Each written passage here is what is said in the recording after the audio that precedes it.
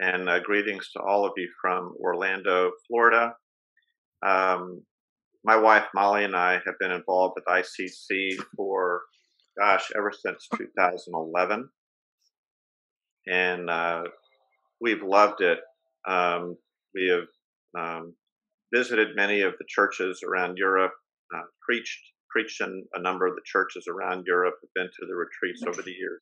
Anyway, it's just really an honor here to be with you all.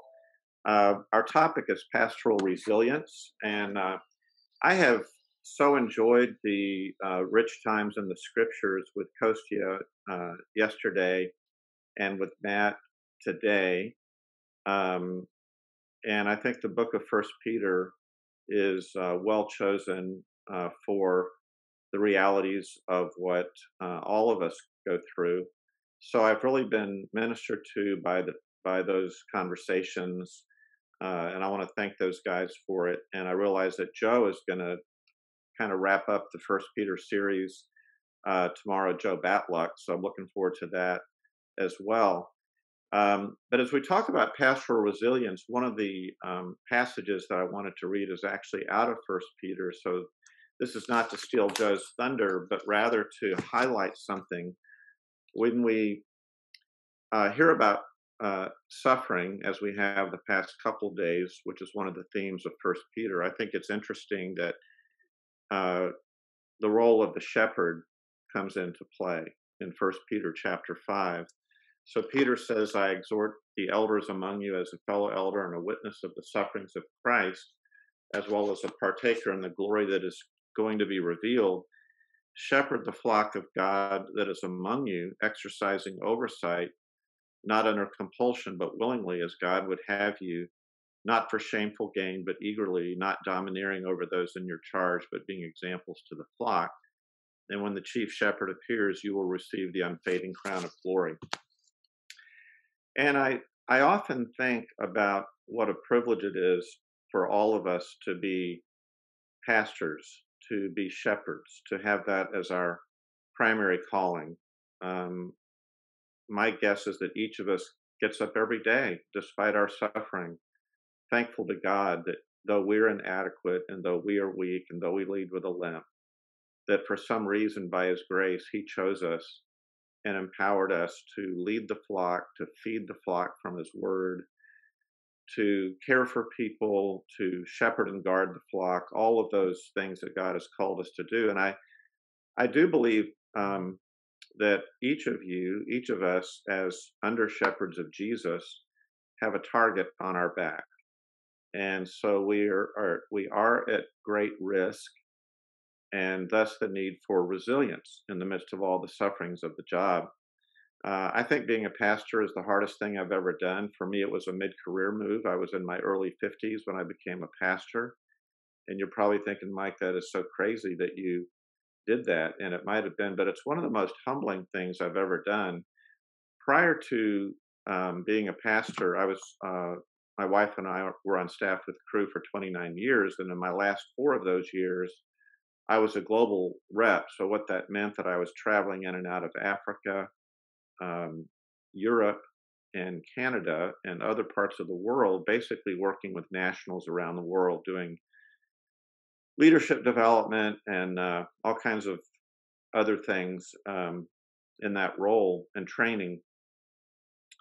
But all along, I had a heart for being a pastor, and that's why it wasn't difficult for me to walk away from a pretty good budget and a pretty good job traveling around the world to just be the pastor of a local church. So in 2006, Molly and I worked with a core group of 20 people to plant Lake Baldwin Church in Orlando, Florida. Um, but as I said, it's been one of the hardest things that I've ever done. So to set up this conversation about resilience, I want to tell you just a little bit of my personal story and why it's one of the hardest things I've ever done in this job. And each of us has our own story about having a target on our back. And there was a movie actually in the 1960s called A Funny Thing Happened on the Way to the Forum.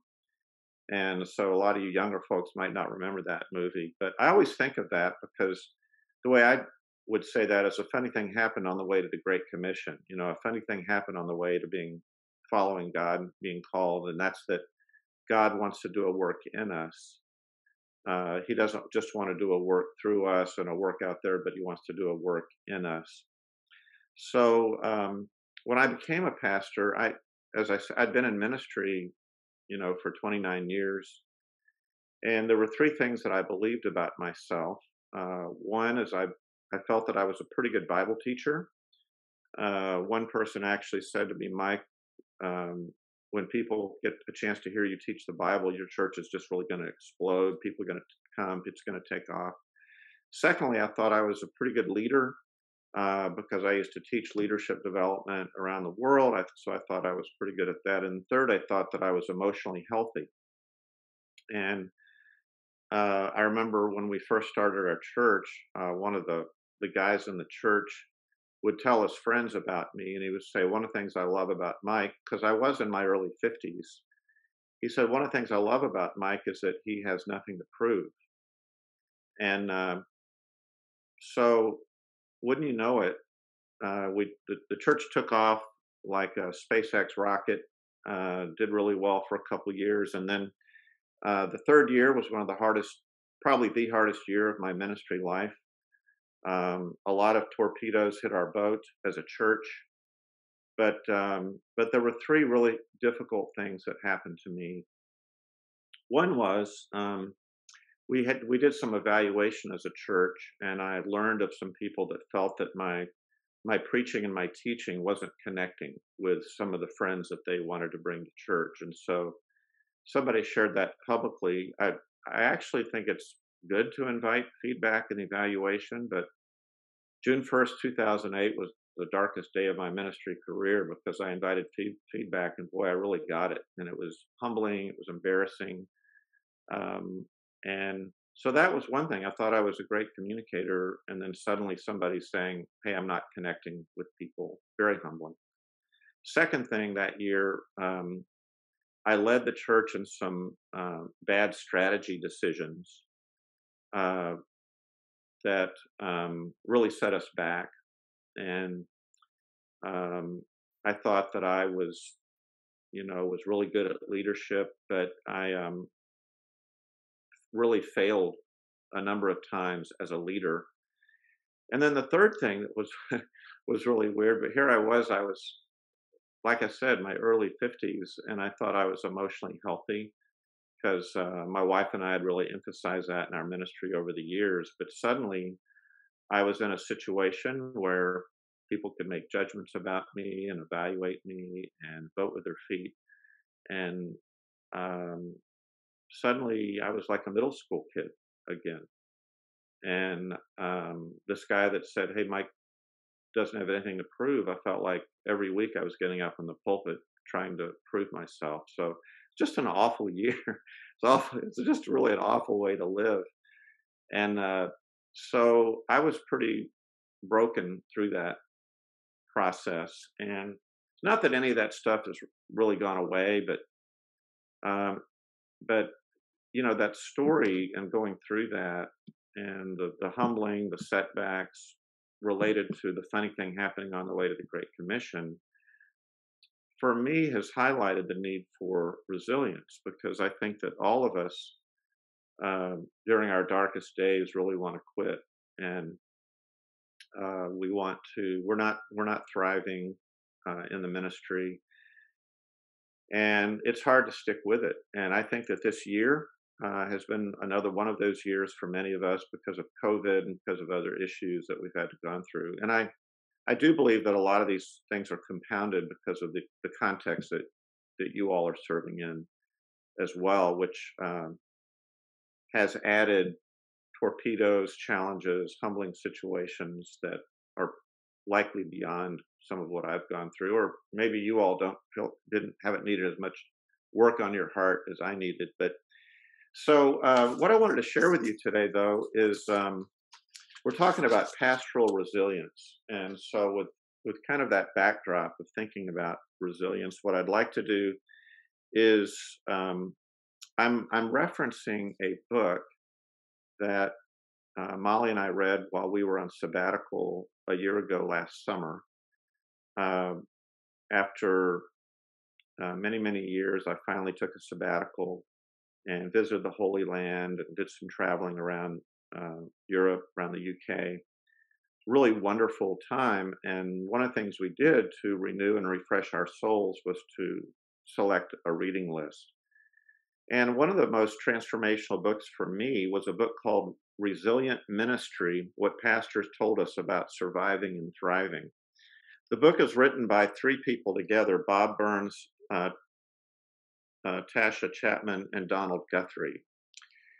And what the book is a summary of, as they put it, what pastors told us about surviving and thriving. So it was 7 years of research of pastors and their wives in ministry, and a very comprehensive research process. So they compiled a lot of this into the book. And what they identified was 5 themes of resilience, 5 themes. And so the question is that I wanted um, to set up these themes for you with is this question: what are the real issues that tear down or build up pastoral resilience? Like, what are the issues that we have to um, grow in our understanding of?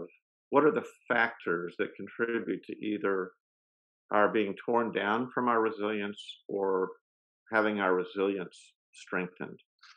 And what I'm going to do today, of course, I'm not going to go through the whole book. I do recommend the book. I think it would be a great cohort um, topic, a cohort discussion to read through the book together and talk about it, especially with spouses. But what I'd like to do is walk through and define what those 5 themes are for you.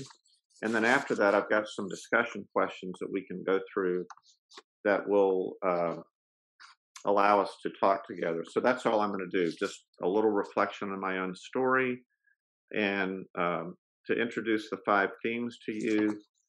And then I've got some discussion questions for you. And you can think about whether these themes relate to you.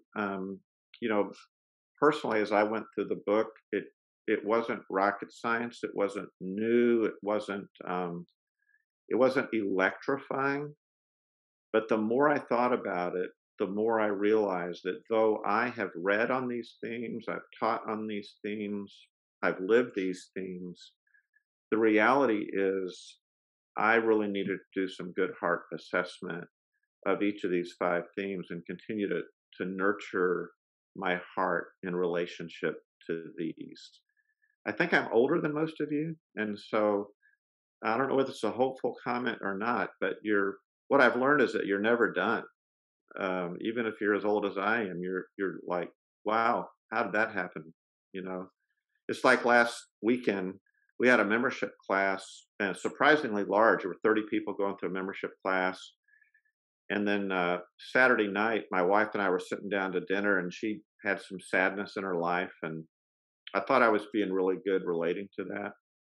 And but then after that, we somehow we missed with each other, and we just started we had one of those times where we go, wow, this is like, how did it escalate to this? And then my sermon, which I put a lot of work into, I got up at 4:30 on Sunday morning, and it was a risky sermon, and I was up at 4:30 writing the third draft of my intro because I still wasn't feeling good about what I was doing, and then I had to give the sermon, and so welcome to my world, but that might be your world as well. So anyway, you don't outgrow necessarily the need for spiritual and emotional growth. Anyway, let's go through and I'll explain them, talk a little bit about them. So here we go. The first theme, number 1, is spiritual formation. Remember, these are things that either tear down or build up pastoral resilience. So spiritual formation. So what is spiritual formation? It's the ongoing process of maturing as a Christian. And it's both personal and interpersonal, meaning my personal relationship with God, but also my experience with community.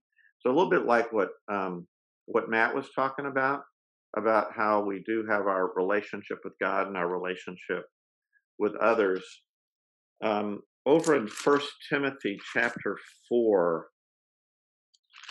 man, I just love this, what Paul says in First Timothy chapter 4 to Timothy as a pastor. He says, he says, train yourself for godliness. So that's his advice to Timothy.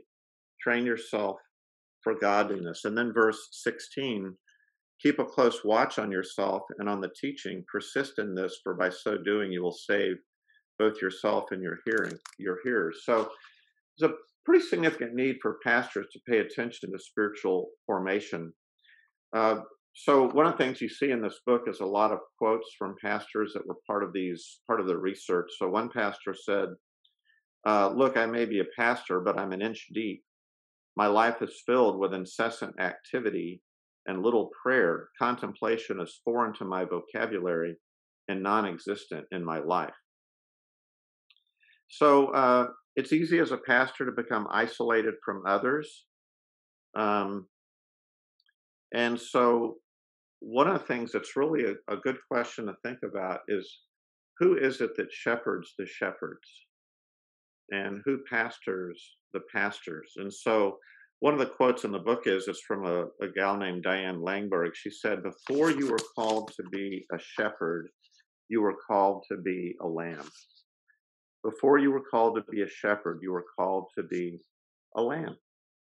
So it's good to think about, who is it that's shepherding you? Who is it that's nurturing you? Who's helping you with your spiritual formation?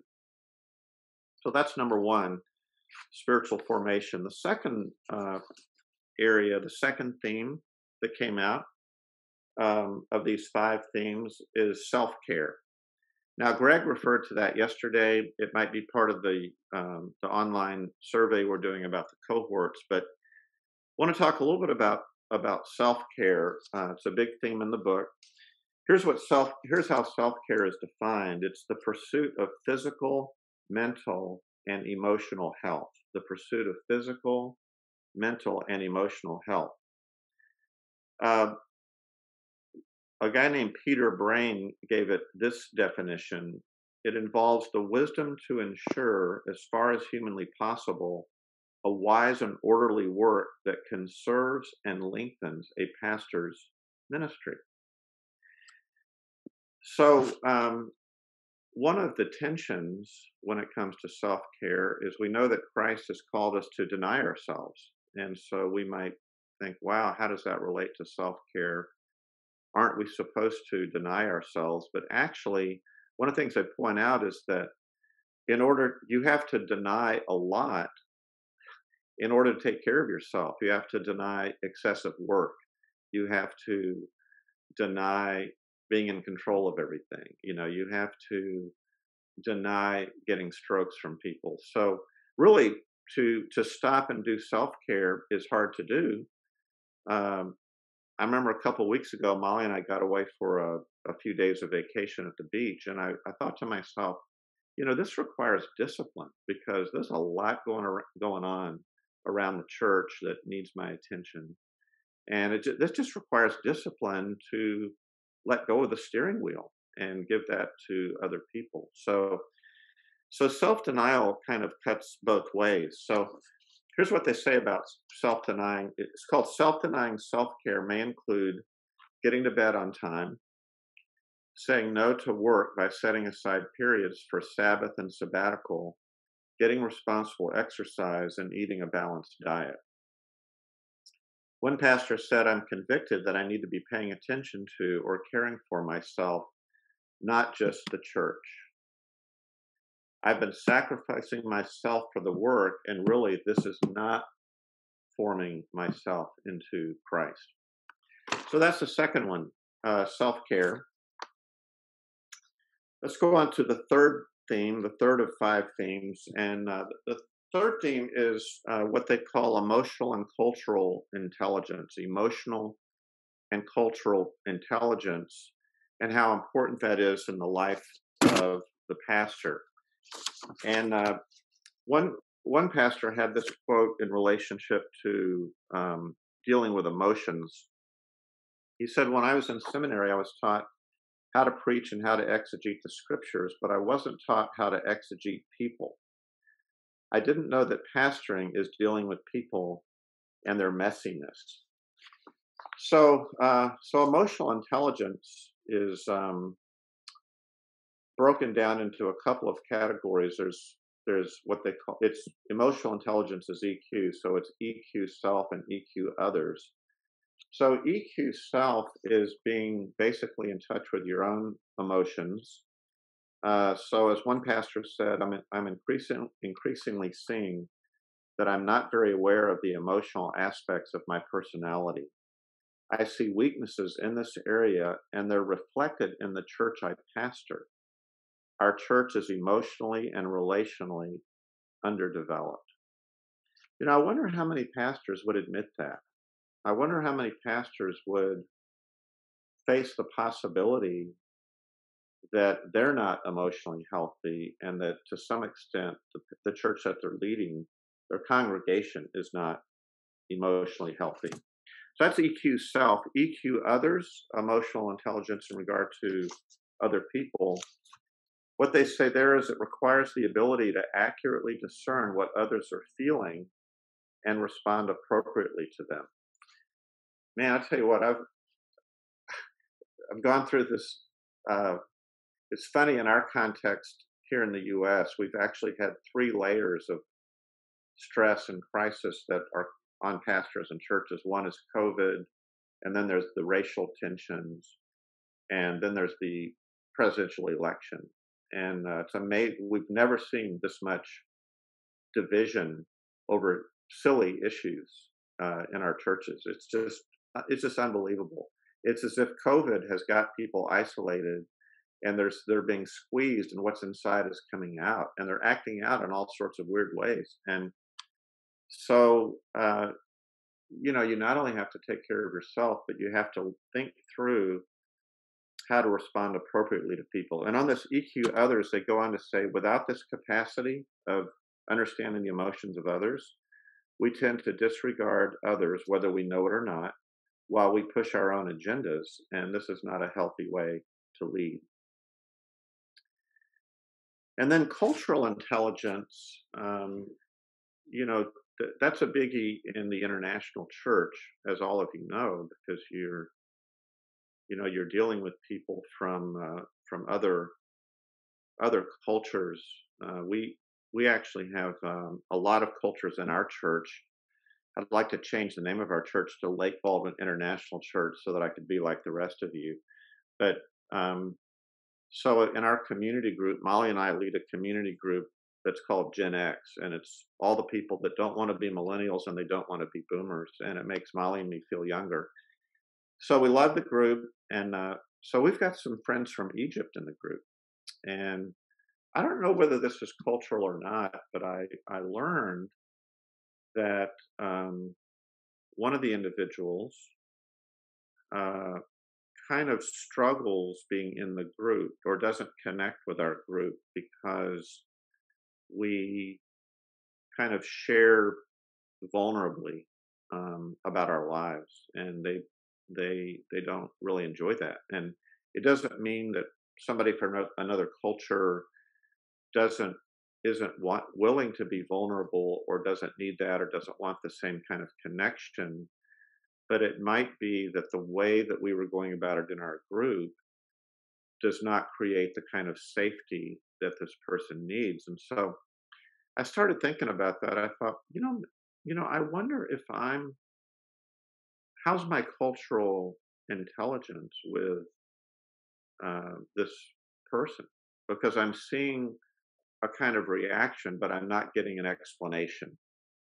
And so what I really want to do is try to persuade this person to kind of come around to my point of view and realize how fun our group actually is. But in reality, um, I could be missing, and just realizing that, is part of the challenge, isn't it? And I mean, you all have this, when you've got 30, 40, 50, 60 countries represented in your church, you face it on many, many levels. So Cultural intelligence, here's the definition: it's the ability to recognize and to adapt to different cultural contexts, which is what all of you have done.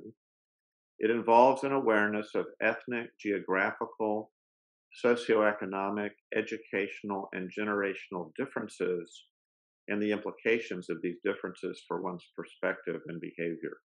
So, isn't that a lifetime project, growing in cultural intelligence? I mean, for all of us, isn't that something that we want to grow in? All right, fourth theme. It just keeps digging deeper, you all. So here it goes. And I just want to preface this fourth theme. It's marriage and family, and I want to thank Michael DeGenna. It's how these sessions in our retreat here, our little retreat, are just connected with each other. The First Peter um, stuff and the Mike's presentation yesterday when he told his story, I thought, wow, I so resonated with what Mike said, and I so appreciated um, his candor, uh, and I bet all of us could appreciate and relate to what he said. So anyway, marriage and family, it's the fifth theme. So marriage and family, this theme recognizes that to sustain the stresses in ministry, pastors need to focus on spiritual and relational health with their spouse, their children, and their extended family. So I love this next statement about the strategic role of the spouse. When they talk about the strategic role of the spouse, they're not talking about the functions that a spouse may perform in the congregation. So your spouse, my spouse, they do stuff. They volunteer for stuff. They lead Bible studies. They meet with women. They disciple people. You know, our wives do a lot of stuff in partnership with us. But that's not what this is talking about. It's more, as they say, rather, it's the role that spouses have in sustaining their pastor partners in the work of the ministry. And I just feel like that's so true in my life. If for some reason Molly is not, if I sense that she's not with me and that I'm missing with her, that's kind of a red flag, because you start functioning kind of with a little bit of a double life. And so one pastor had this quote. He says, I know more than ever that I cannot answer this calling, that is, of being a pastor and a shepherd, without my wife. She is the only person in my life who will always be there for me in ministry. One pastor said, my family gets the scraps. And so this shows up in all kinds of ways. Um, you know, I'm pretty energetic about the ministry, and a visionary, and work hard and all that kind of stuff. And I adore my wife, but one of the things that we occasionally have to check in on is, am I conscious of her, whether we're in a going out to dinner with another couple, or whether we're in a public setting or whatever? Am I considerate of what she is feeling in a given situation? And First Peter 3 talks about live with your wife in an understanding way, and that verse is so powerful to me, so important. So I love this next theme, and I think it's worth talking about. When you think about pastors around who have been connected to ICC over the years, we all know that part of resilience has a lot to do with marriage and family. So finally, the fifth theme, and then we'll go into some discussion of these. This is one of those ones that'll make or break our resilience in the ministry, believe it or not. And it's what they call leadership and management. They say that this is the area that is least discussed in seminary. I remember when I went to seminary, I went to first 2/3 of my seminary was at Trinity Evangelical Divinity School, and I remember having a course on pastoral duties, but I didn't get stuff on leadership. You know, all the stuff I learned about leadership, I learned in senior missionary leadership and being part of a large organization. And it was huge for me. Um, and oftentimes we think that the only people that really need leadership and management are people that lead parachurch organizations or mega churches. But it's not true. It'll eat our lunch uh, if we don't realize this. And so it's the least discussed area, but it generally takes up more of the pastor's time than any other responsibility. These responsibilities are rarely discussed, but continually demanded of each of us. So, in order for pastors to thrive in ministry, they must accept the fact that they are leaders and managers. Um, I have met a lot of pastors and worked with a lot of pastors over the year who say, that's just not my gifting. I'm a visionary. I'm a teacher. I don't need to get good at that, or it's just not the way I'm gifted. And so there's a little bit of a dismissiveness sometimes about this area. But as they say in the book, we pastors must accept the fact that they are leaders and managers. So leadership is they define it as seeking adaptive and constructive change, and they refer to that as the poetry of pastoral leadership or pastoral ministry is the sort of high level leadership piece. But management, they define that it provides order and consistency to organizations, and they refer to that as the plumbing. So it's the poetry and the plumbing of being a pastor. The poetry is, again, it's visionary, change agent leadership, forward thinking. But then the plumbing is the day in, day out management. Um, this includes, they point out, navigating the political realities of ministry. Politics is a dirty word. This is not presidential politics, it's church politics. Politics is a dirty word, uh, but ministry almost always involves working with people, and people have divergent amounts of influence and different interests. And so one of their quotes is, where two or three are gathered, there are politics. So being uh, growing in our effectiveness in leadership and management will help us navigate a lot of the things that we have to do, even relationally and politically, as we lead our churches. So, okay, how's that? Those are the 5 themes. I think we're halfway through our time together. Hey, I want to give you one more quote that I think is one of the most powerful quotes from this book, and it highlights the unique challenge that we face being pastors, and this underscores the need for all of these themes. Listen to this quote from a pastor. He says, most people in our church have a life that is like a stool with 3 legs. They've got their spiritual life, their professional life, and their family life. So you all can think of people in your church, a stool with 3 legs, personal life, or their spiritual life, professional life, and family life. So for them, if one of these legs wobbles, they've got the other 2 that they can lean on. So if you try to keep that stool up. But for us as pastors, those 3 legs can merge into 1 leg. Our spiritual life, our family life, and our professional world can merge into 1 leg. So in effect, you're sitting on a 1-legged stool, and it takes a lot more concentration and energy, and it's a lot more exhausting to do that. So that's part of what makes our job unique compared to a lot of the people that are in our congregation. All right. Here are the questions, and maybe somebody could type them and put them up. It's one question about each of these, about not all the themes, but some of them that we can talk about. The first question is, in what ways have you successfully pursued spiritual formation, and what roles did others play in your growth toward Christian maturity? So that's just a little bit of sharing together. In what ways are we pursuing spiritual formation? What roles have others played in that? Number 2, how about this question? What stories do you tell yourself about self-care?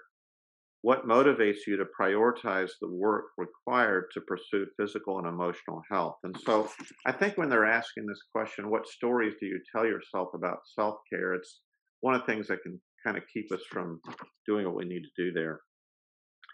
Third one is think of someone you know who seems to have high emotional intelligence or cultural intelligence, but let's just say emotional intelligence. What are they? What is that person like? Like, what does it look like for a person to have healthy emotional intelligence? The fourth one is name several concrete examples of how spouses can play an important role in helping sustain their pastor partners in the work of ministry. Right. So I'll say it again. Name several concrete examples of how spouses can play an important role in helping sustain their pastor partners in the work of ministry. And then finally, the last question is think of a recent situation in your church. How were the skills of management and leadership needed or expressed during that time? So think of a recent situation in your church. How were the skills of management and leadership expressed during that time? So, so just to open it up to the group, I think what I'd like to do is invite you one at a time to speak up and share from one of those questions. Just pick one that resonates with you. So we won't have time to just work through in detail all five of them or to talk about all these areas, but I would like to, and if there was one of those questions that resonated with you, I think it'd be great to hear from you on that and have some discussion. So the floor is open for that. Pick a theme, pick one of those questions, and pick one that resonates with you. You know, the first thing that came to mind, Mike, when you talked about management, um, when I was a young believer, I was just a few years old in the Lord, and I went to a conference at 10th Presbyterian in Philadelphia, and the pastor at the time was James Boyce. Maybe some of you will know him. And boy, I was just taking it all in, soaking it all in. And during one of the breaks, I went to the back, and there was a little switch there, and there was a handwritten note. It was taped up there, and it was James Boyce, his name at the bottom of it. It says, "Please make sure that this stays on." Something, and I just couldn't get over the fact that here's James Boyce, this incredible Bible teacher, and this is the church that he's involved in, and he's got this note up there on the back of the church informing whoever's going to be there of his desire. I mean, there was a picture of management that, as a young believer and knowing that the Lord's calling me into service, I didn't know the extent to which that reality was going to be true in the work that we would do here, or in ministry in general, but particularly even as you're thinking about planning a church, there's so many details in the whole management realm of people and logistics and things of that nature. And those things are not easy things to do. But there is a man of God that I totally respect, and there he was. He understood exactly what he wanted, and that was part of his everyday life, and it was right there in black and white on the wall, right by that switch. Anyway, I thought that was just an interesting thing, and that's what came to mind. And I'll close with this by saying that sometimes when we're called into ministry, we don't imagine that we're going to be as involved on that level, and we don't want to imagine it, I think, frankly, but it's really an important aspect of things. And if we can be helped in knowing how to do that well or better, I think that's a really important thing. Good stuff. Thanks, Mike. Yeah, I might just comment on that. I wasn't quite sure what Boyce had written up, but it sounded to me as actually quite a good example of micromanagement that's going a bit too far.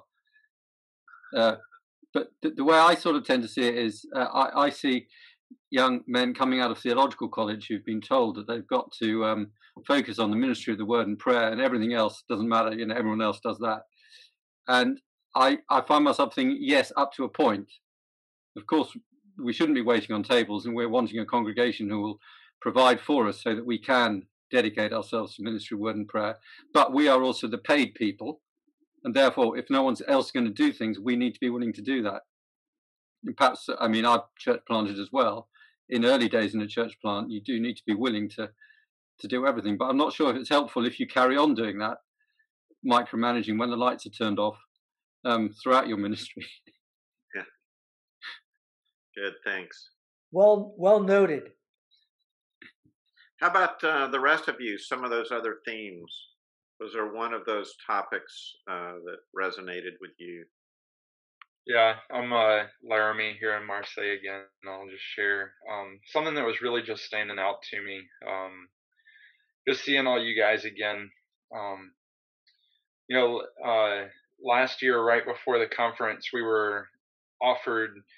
We were able to go to Croatia. We were invited there by a group that focuses on self care for pastors, and we were invited there, and the whole theme was just self care, and we were practicing it.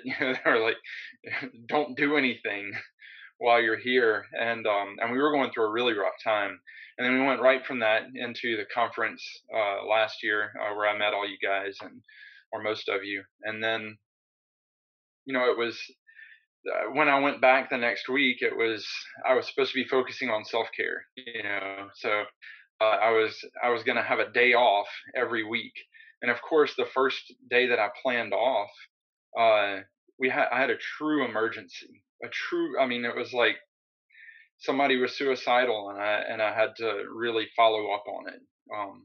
And so I planned, well, I'll put it off for a week, and so um, the very next week, and I've done this off and on, but it just seems so elusive. It's like I can hang in there for a while with it, and then it goes away. But the very next week, I put it off, and I had a whole day alone with the Lord, and it was awesome. He felt very close, and I was in the woods in Slovenia, and felt like a good conversation with the Lord, and he was just, it seemed like he was telling me, can you trust me? And it's like, yeah, Lord, I can trust you. And so that was on a Friday. Well, that Sunday I went to church, and some of you guys knew that there were problems. Well, that Sunday I went to church, and I was asked to leave as pastor from there. And so it was just like I had this whole awesome day alone with the Lord, and then it was just like he was preparing me, and then I went in Sunday, and it was just like ever since then, that's been it's been close to a year ago. It was December 1st, actually, of last year, and it's been like crazy. And then we went into quarantine, and it's like, oh well, we're in quarantine, so self-care should be easy, right? Because we don't have anywhere to go. But it's been an elusive theme, and I've had bits and pieces of it. So yeah, I just was gonna, yeah, I'm very encouraged by you, Mike. So thanks for sharing, and what all of you are sharing. Well, Laramie, we really appreciate that story. Those of us that met you have followed your story with great appreciation and love, and for how you joined the work there in Marseille. And it's been wonderful. But I know you've got your wife there with you, and so I wonder if you guys resonate. Uh, what it's been like for you, the role of spouses in sustaining their pastor partners in the work of ministry. Has that, not to put you on the spot, but how has that been true for you guys? Yeah, I'm amazing. That's what we thought. Yeah, I mean, we had a good, passionate discussion after the conference yesterday on can we continue to do this? Yeah. So and just, So, I think Well, it's always there's the spiritual warfare that comes along with ministry, where you're always questioning, can you continue? Do you have the energy, or how is this going? And I think I loved what you said. Like I really enjoyed what you said, Mike, and I really listened well when you talked about Molly and when you talked about your relationship. And I love the fact that it's not perfect. I mean, maybe it is, yeah. But I love, to listen to the imperfections in it and how you relate to each other and how you press on. And yeah, so I gathered a lot from even what you weren't saying. But yeah, um, that's the self care and it's important, and that really feeds how well I support. If that makes any sense. Oh yeah, yeah. Well, thank you for saying all that, and it's great to have you with us, both of you. I think we've got about oh gosh, about 10 minutes left, and so there's room to just kind of keep on talking. If you others of you would like to just comment on a specific theme that related to you. Mike, can I chime in? I'm not cutting anyone else off. I'd like to actually kind of combine two of the questions, because for me they've really related. I actually kind of lost my questions here, and it's the one about emotional intelligence and the role of the spouse. And I want to say, and I don't mean this as a slight against anyone in the meeting, but I feel almost like I've never met anyone with a high emotional intelligence, and myself included. I would not put myself in a group of people with high emotional intelligence. But I think if I could think of one thing that would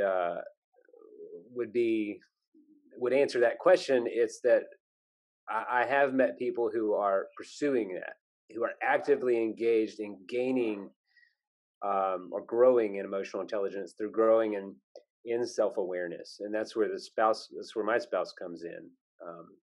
That Carmi's been through she really grew in that over this last 2 years, and has been actively engaged in growing in emotional intelligence or self-awareness, if I can put it that way, through a life coaching program. And then after she went through it and really was tremendously blessed by it, she went through training in it so she could provide that for others.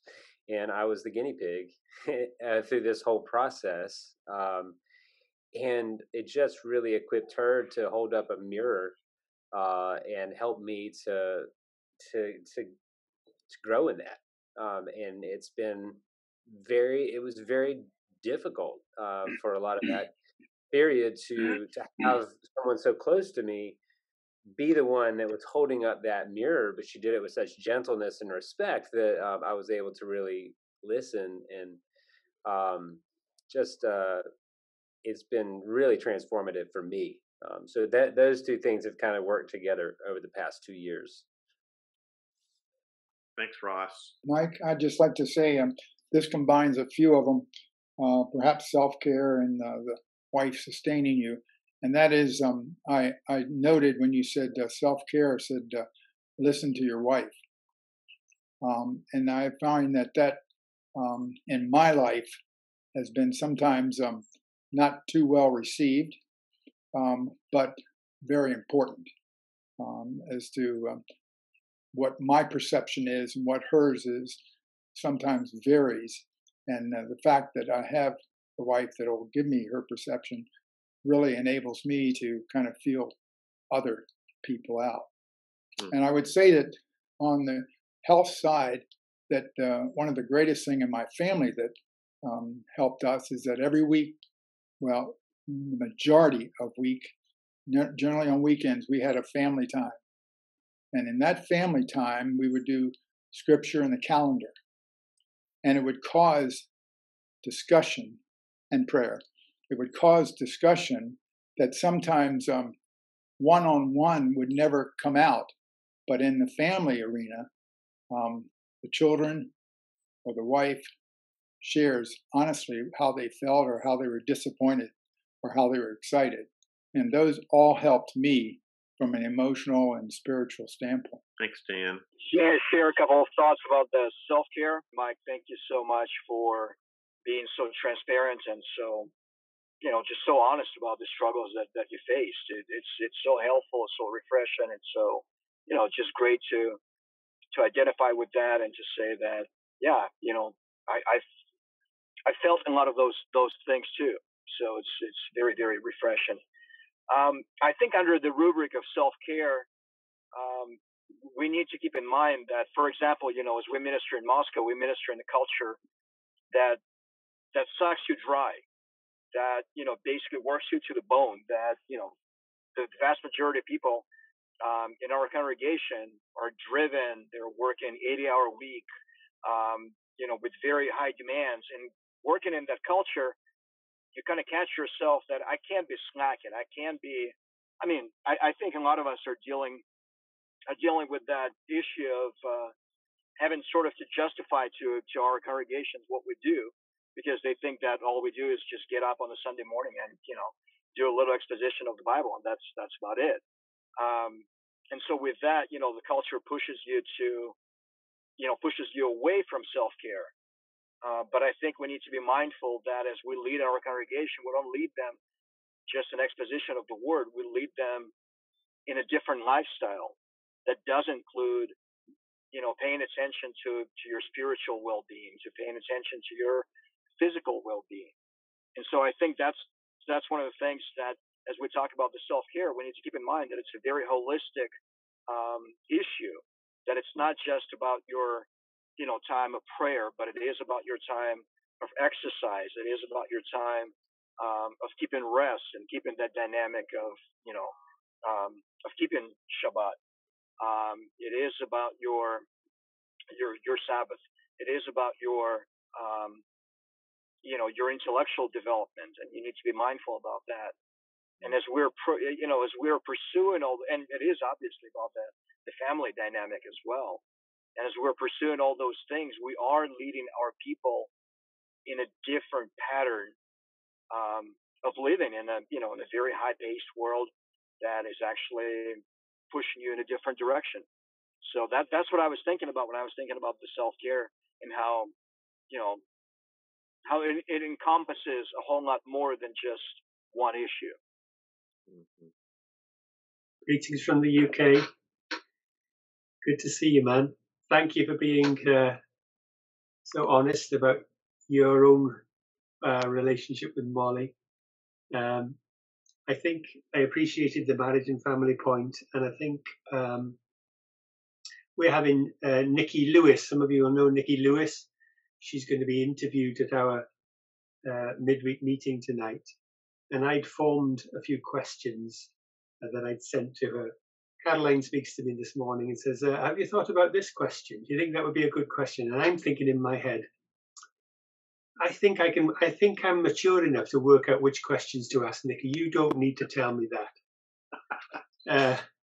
But I think there's a tendency within me, and maybe with other guys here, we appreciate our wives, but we're a bit reluctant to ask for their opinions. And I think that's a weakness. I think if I certainly couldn't do the ministry without my wife's partnership. If she decided she would need to go and do something else, then I think that would be an end to my ministry as well. But I think where I need to improve is to acknowledge the support that she gives me. So I think that's a healthy thing, a move towards emotional intelligence within the marriage. The other thing is a question, Mike, I think, on the management thing. Some of us, I think, really feel our lack in management, and the vision thing and all that.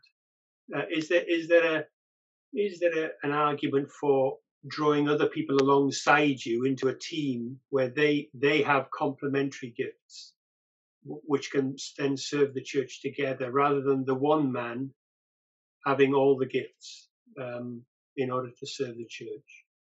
Yeah, that's a great thought, Devin. I really agree with that. I know that when I think about leading the church or pastoring the church, I strongly believe in a team-based approach, because there are people around me that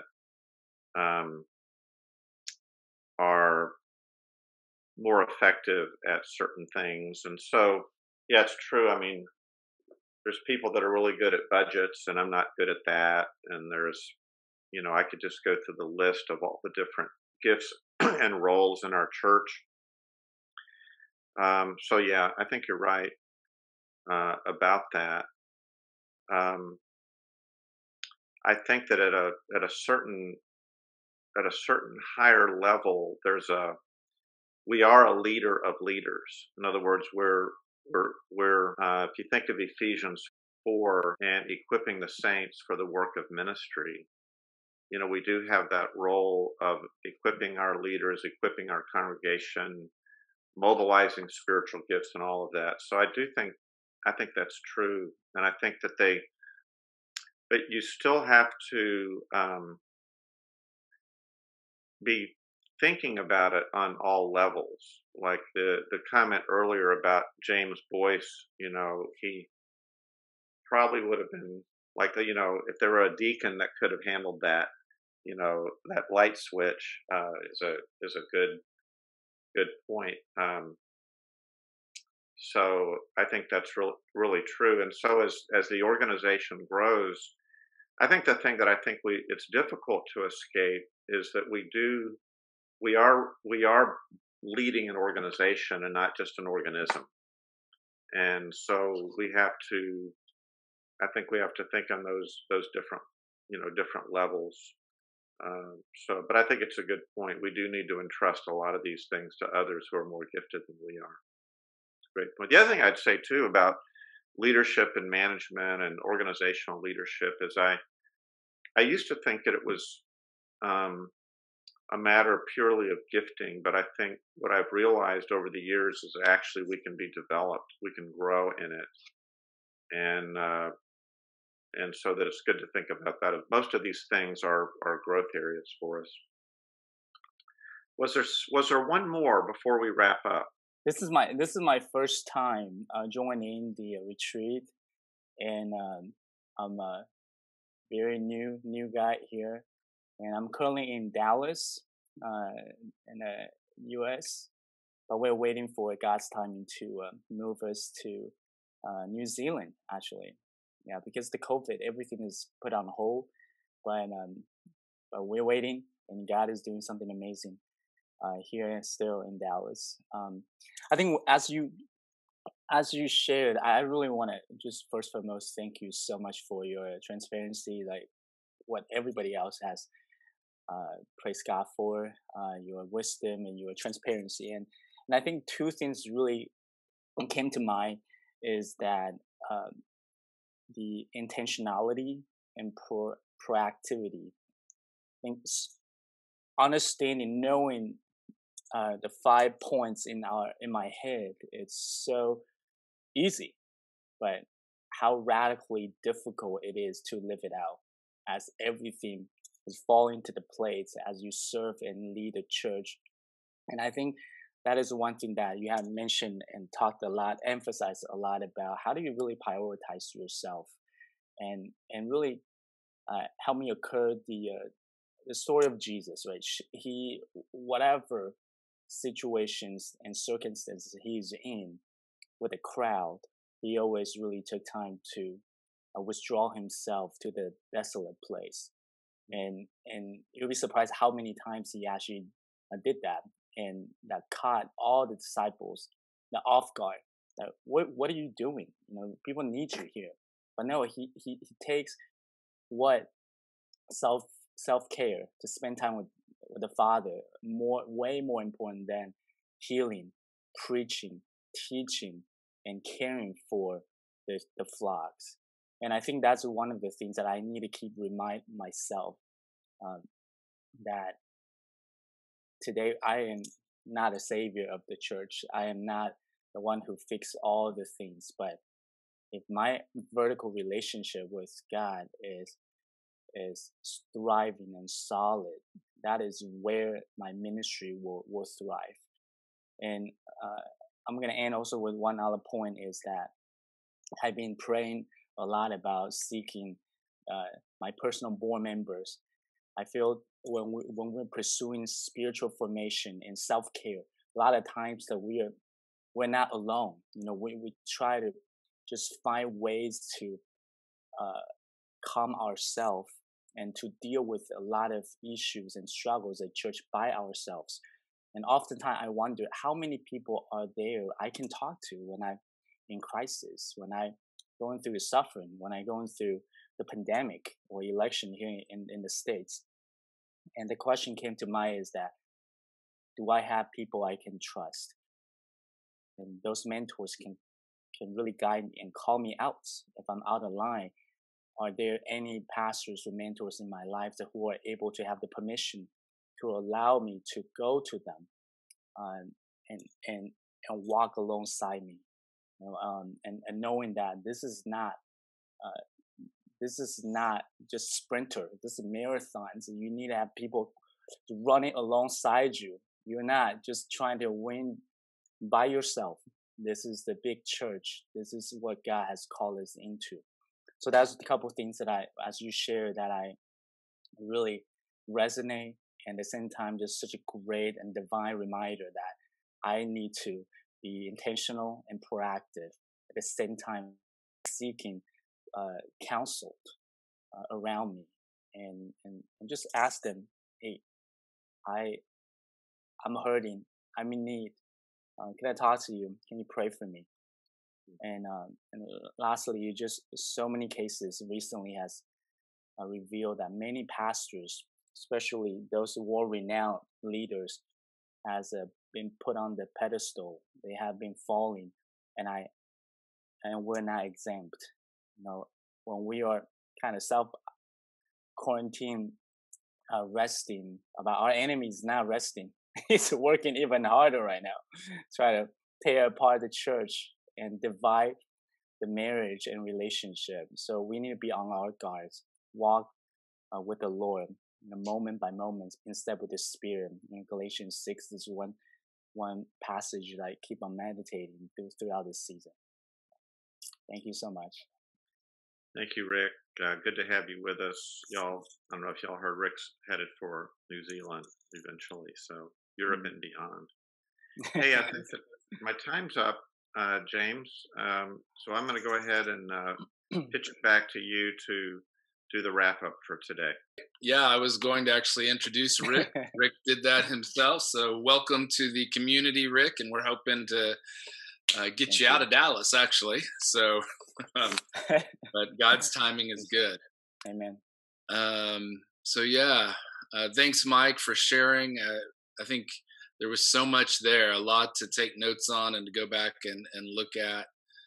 You starting out that we're not finished yet. I met with my mentor yesterday, Mel Summerall, 95 years old, who recently took on with a friend another church plant and has another discipleship program that he's developing inside, and it just encourages me, 40 years younger, but still feeling very old already, to realize that, hey, we need to carry on. And in doing that, these 5 themes, if we're going to carry on healthy, are things that we need to consider and to continue to develop. So thanks for all that, Mike. And I look forward to maybe even seeing some bibliographies from everybody gathered on these issues. There's a lot in the chat window. If you haven't been following the chat window, Ross posted a few things, and some books were put out there as well, some titles. And we will see you back here tomorrow afternoon for those of you in Europe, and in the morning for Rick and I. So God bless you all.